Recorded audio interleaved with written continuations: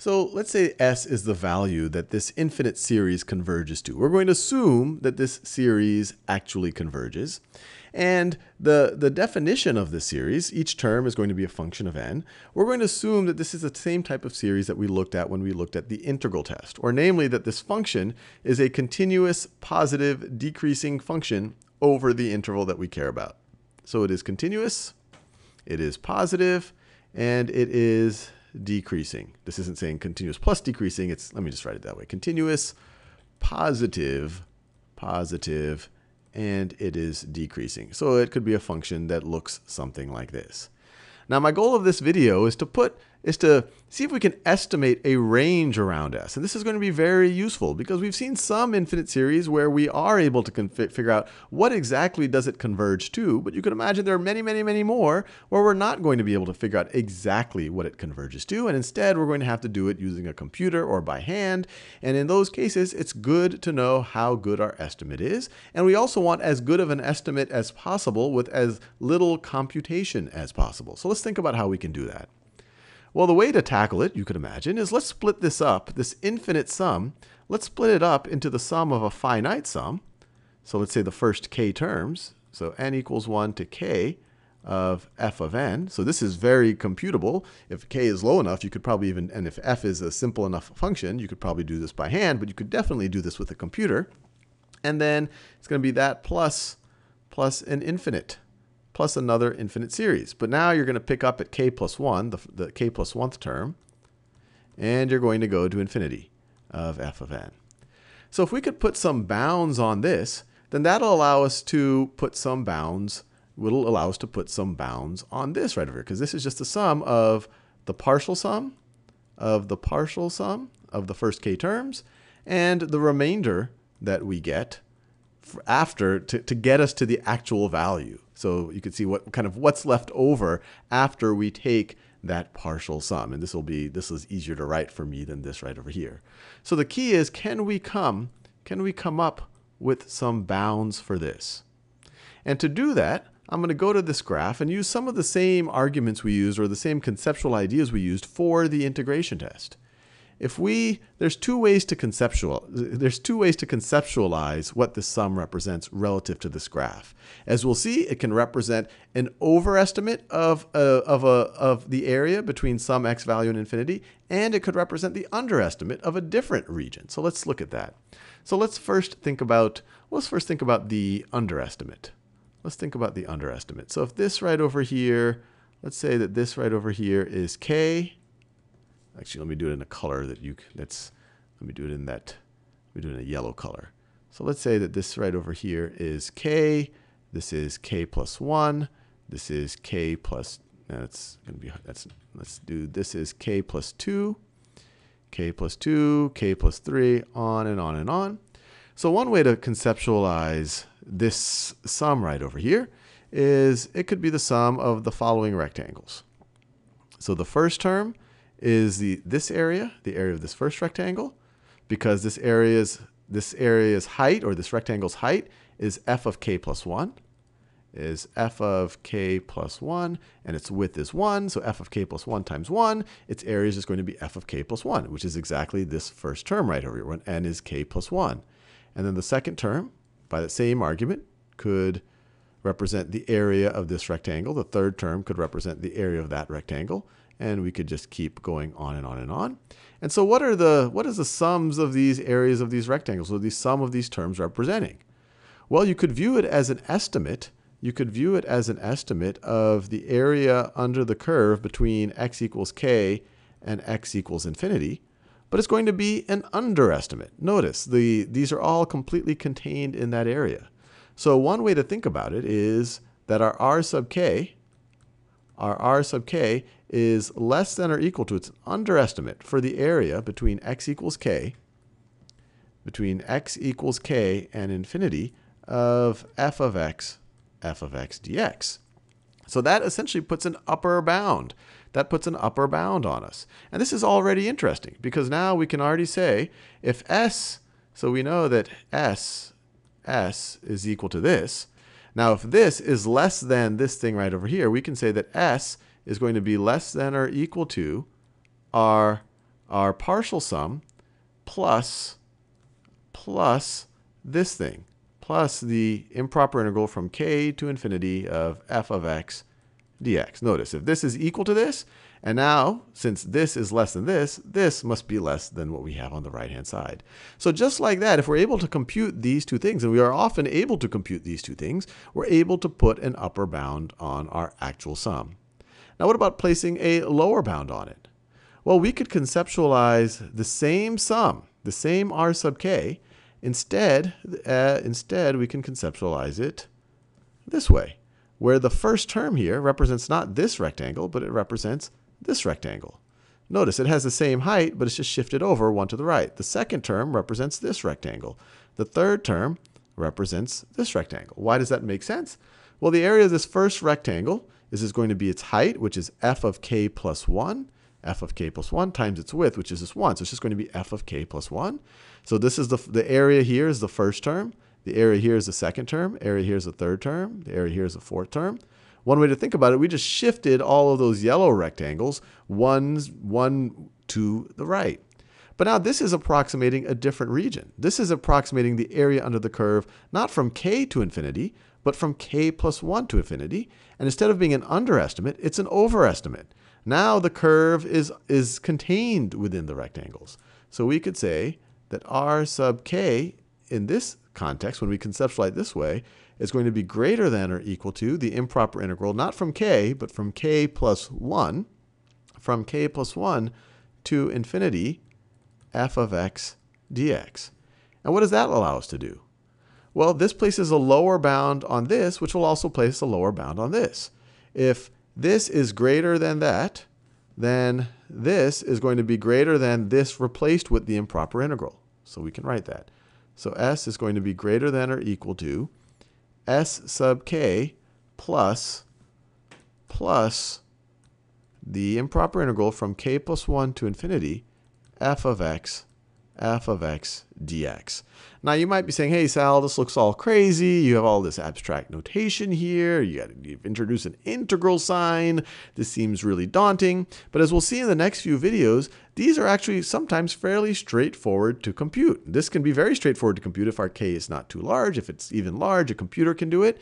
And then these we can actually often compute, sometimes numerically, but even more frequently, and that kind of defeats the purpose. But we can also compute them using our analytic tools, using, I guess you could say, the power of calculus. And so what this allows us to do is put a pretty neat band around what our actual value that we converge to is. And as we'll see, the higher our k, the better an estimate we get, and the tighter a range of our confidence for that estimate. And another way to write these two inequalities is to write a compound inequality, that s is going to be less than or equal to this business. It's going to be less than or equal to this business. So copy and paste. And it's going to be, and s is going to be greater than or equal to this business. So you can say this business is going to be less than or equal to s. So let me just copy and paste that. So copy and paste. Oops, that's not what I wanted to do. So copy and paste. And we could write it just like that. And so the next series of videos, we'll actually apply this, and we'll see that it's pretty straightforward. It looks a little daunting right now. So let's say s is the value that this infinite series converges to. We're going to assume that this series actually converges. And the definition of this series, each term is going to be a function of n. We're going to assume that this is the same type of series that we looked at when we looked at the integral test, or namely that this function is a continuous positive decreasing function over the interval that we care about. So it is continuous, it is positive, and it is decreasing. This isn't saying continuous plus decreasing. Let me just write it that way. Continuous, positive, and it is decreasing. So it could be a function that looks something like this. Now my goal of this video is to put is to see if we can estimate a range around S. And this is going to be very useful because we've seen some infinite series where we are able to figure out what exactly does it converge to. But you can imagine there are many, many, many more where we're not going to be able to figure out exactly what it converges to. And instead, we're going to have to do it using a computer or by hand. And in those cases, it's good to know how good our estimate is. And we also want as good of an estimate as possible with as little computation as possible. So let's think about how we can do that. Well, the way to tackle it, you could imagine, is let's split this up, this infinite sum, let's split it up into the sum of a finite sum. So let's say the first k terms, so n equals 1 to k of f of n. So this is very computable. If k is low enough, you could probably even, and if f is a simple enough function, you could probably do this by hand, but you could definitely do this with a computer. And then it's going to be that plus an infinite, plus another infinite series. But now you're going to pick up at k plus 1, the k plus 1th term, and you're going to go to infinity of f of n. So if we could put some bounds on this, then that'll allow us to put some bounds, on this right over here, because this is just the sum of the partial sum of the first k terms and the remainder that we get after to get us to the actual value. So you can see what's left over after we take that partial sum. And this is easier to write for me than this right over here. So the key is, can we come up with some bounds for this? And to do that, I'm going to go to this graph and use some of the same arguments we used or the same conceptual ideas we used for the integration test. There's two ways to conceptualize what this sum represents relative to this graph.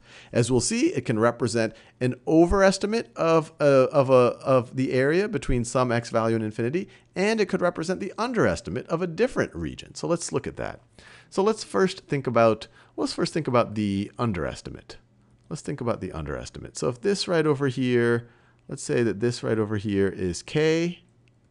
Actually, let me do it in a color let me do it in a yellow color.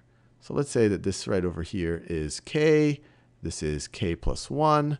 This is k plus, this is k plus 2, k plus 2, k plus 3, on and on and on. So one way to conceptualize this sum right over here is it could be the sum of the following rectangles. So the first term is the area of this first rectangle, because this area's height, or this rectangle's height, is f of k plus 1, and its width is 1, so f of k plus 1 times 1, its area is just going to be f of k plus 1, which is exactly this first term right over here, when n is k plus 1. And then the second term, by the same argument, could represent the area of this rectangle. The third term could represent the area of that rectangle. And we could just keep going on and on and on. And so what is the sums of these areas of these rectangles? So the sum of these terms representing? Well, you could view it as an estimate. You could view it as an estimate of the area under the curve between x equals k and x equals infinity. But it's going to be an underestimate. Notice, these are all completely contained in that area. So one way to think about it is that our r sub k is less than or equal to, it's an underestimate for the area between x equals k and infinity of f of x dx. So that essentially puts an upper bound. That puts an upper bound on us. And this is already interesting because now we can already say if s, so we know that s is equal to this. Now if this is less than this thing right over here, we can say that s is going to be less than or equal to our partial sum plus this thing, plus the improper integral from k to infinity of f of x dx. Notice, if this is equal to this, and now, since this is less than this must be less than what we have on the right-hand side. So just like that, if we're able to compute these two things, and we are often able to compute these two things, we're able to put an upper bound on our actual sum. Now what about placing a lower bound on it? Well, we could conceptualize the same sum, the same r sub k. Instead, we can conceptualize it this way, where the first term here represents not this rectangle, but it represents this rectangle. Notice it has the same height, but it's just shifted over one to the right. The second term represents this rectangle. The third term represents this rectangle. Why does that make sense? Well, the area of this first rectangle is going to be its height, which is f of k plus 1. F of k plus 1 times its width, which is this 1. So it's just going to be f of k plus 1. So this is the area here is the first term. The area here is the second term. Area here is the third term. The area here is the fourth term. One way to think about it, we just shifted all of those yellow rectangles one to the right.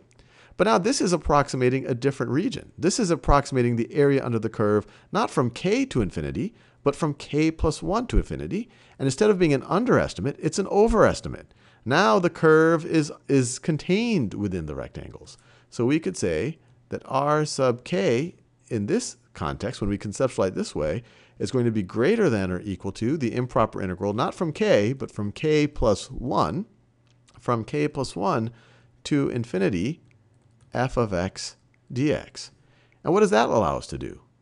Well, this places a lower bound on this, which will also place a lower bound on this. If this is greater than that, then this is going to be greater than this replaced with the improper integral. So we can write that. So s is going to be greater than or equal to s sub k plus the improper integral from k plus 1 to infinity, f of x dx. Now you might be saying, hey Sal, this looks all crazy. You have all this abstract notation here. You've introduced an integral sign. This seems really daunting. But as we'll see in the next few videos, these are actually sometimes fairly straightforward to compute. This can be very straightforward to compute if our k is not too large. If it's even large, a computer can do it.